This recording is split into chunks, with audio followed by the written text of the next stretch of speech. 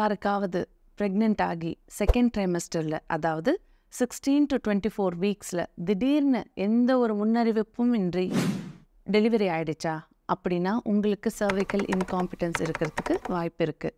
I am Dr.M.H.Abinaya, obstetrician. இன்றைக்கி நம்ம வீடியோவில் cervical incompetenceனால் என்ன, அதை எப்படி கண்டுபிடிக்க போகிறோம், அதை எப்படி ட்ரீட் பண்ண போகிறோன்றது தான் டீட்டெயில்டாக பார்க்க போகிறோம்.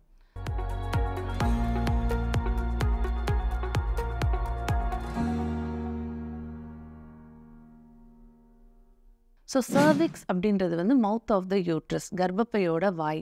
அதுதான் வெஜைனால வரும். அது வந்து எப்போவுமே இன் ஜென்ரல் டைட்லி க்ளோஸ்டாக இருக்கும் எப்போவுமே. ஆனால் சில பேருக்கு அது வந்து செகண்ட் ட்ரைமஸ்டர்லேயே குழந்தை வளர வளர அதோட ப்ரெஷர் எஃபெக்ட் தாங்காமல் சீக்கிரமாக சாஃப்டாகி ஷார்ட் ஆகி டைலேட் ஆகி அந்த பேபி வெளியில் வரதை தான் நம்ம வந்துட்டு cervical incompetence அப்படின்னு சொல்கிறோம். So when it happens between 16 to 24 weeks, அப்போ நம்மளால் அந்த குழந்தையை காப்பாற்றுறது ரொம்ப கஷ்டமாயிடும். ஸோ அதை வந்து நம்ம வந்து செகண்ட் ட்ரைமஸ்டர் மிஸ்கேரேஜ் அப்படின்னு தான் எடுத்துக்க முடியும். ரொம்ப ரேராக சில பேருக்கு 28-30 வீக்ஸில் ப்ரீடம் லேபராக கூட அது ப்ரெசென்ட் ஆகிறதுக்கு வாய்ப்பு இருக்குது. ஆனால் அந்த கண்டிஷன் அப்போ நமக்கு there is a slight chance that குழந்தையை நம்ம காப்பாற்ற முடியும். பட் அந்த 16 to 24 வீக்ஸில் அபார்ட் ஆகிடுச்சு அப்படின்னா அதை நம்ம மிஸ்கேரேஜ்னு தான் கன்சிடர் பண்ணணும். ஸோ ஹேவிங் செட் தட் இந்த மாதிரி ஒரு கண்டிஷன் இருக்கவங்கள நம்ம எப்படி டயக்னோஸ் பண்ண போகிறோம், என்ன மாதிரியான ப்ரிவென்டிவ் டிப்ஸு கொடுக்க போகிறோம், ட்ரீட் பண்ண போகிறோம், அதை தான் பார்க்க போகிறோம். டயக்னோசிஸ் அப்படின்றப்போ most of the time first ப்ரெக்னென்சியில் நம்ம அதை கண்டுபிடிக்க முடியாமல் போயிடும். வித் ப்ராப்பர் ஹிஸ்ட்ரி, அவங்களுக்கு ப்ரீவியஸாக இந்த மாதிரி ஃபர்ஸ்ட் ப்ரெக்னென்சி லாஸ் கரெக்டாக அந்த செகண்ட் ட்ரைமஸ்டரில் ஆயிருக்கு அப்படின்னு சொன்னால் நம்ம செகண்ட் ப்ரெக்னென்சிக்கு அவங்க வரப்போ டாக்டர்ஸ் கொஞ்சம் அலர்ட்டாக we will watch out for the symptoms of cervical incompetence. In fact ப்ரொஃபிலாக்டிக்காக, அதாவது வர்றதுக்கு முன்னாடியே இந்த cervix டைலேட் ஆகிறதுக்கு முன்னாடியே அவங்களுக்கு நாங்கள் cervical suturing எல்லாம் சொல்லிடுவோம். அதை பற்றி நான் இன்னும் டீட்டெயிலாக சொல்கிறேன். அது இல்லாமல் வேறு ஏதாவது ஹிஸ்ட்ரி வைஸில் இது கண்டுபிடிக்க முடியுமானா ரிப்பீட்டட் அபார்ஷன்ஸ், cervical அந்த டிஎன்சி எல்லாம் சொல்லுவோம் இல்லையா, cervical இன்ஜுரி ஆகும் நம்ம 2-3 வாட்டி டிஎன்சி எல்லாம் பண்ணுறப்போ. இல்லை cervixல ஏதாவது ப்ராப்ளம் பயாப்சி எடுத்திருக்காங்க, இல்லை ஃபஸ்ட்டு டெலிவரி நார்மல் டெலிவரி ஆச்சு ஆனால் cervixே டேர் ஆச்சுன்னு சொல்லி எங்கள் டாக்டர் சொன்னாங்க. அவங்க ஹிஸ்ட்ரி சொல்கிறப்போ இதெல்லாம் அவங்க ஒரு ஃபேக்டாக சொன்னாங்க, இது ஹிஸ்ட்ரியை சொன்னாங்கன்னா உங்களை ட்ரீட் பண்ணுற ஆப்ஸ்டெட்ரிஷியன் அலர்ட் ஆகிடுவாங்க. She will watch out for the symptoms of cervical incompetence. சில பேருக்கு கன்ஜெனிட்டலாக பை பர்த்டே ஒரு கனெக்டிவ் டிஷ்யூ டிஸார்டர் மாதிரி கண்டிஷனில் நமக்கு அது தெரியாது, cervix ரொம்ப சாஃப்டாக இருக்கும். அது வந்து அன்ஃபார்ச்சுனேட்லி கண்டுபிடிக்கிறது பிஃபோர் ஃபர்ஸ்ட் ப்ரெக்னென்சி ரொம்ப கஷ்டம்.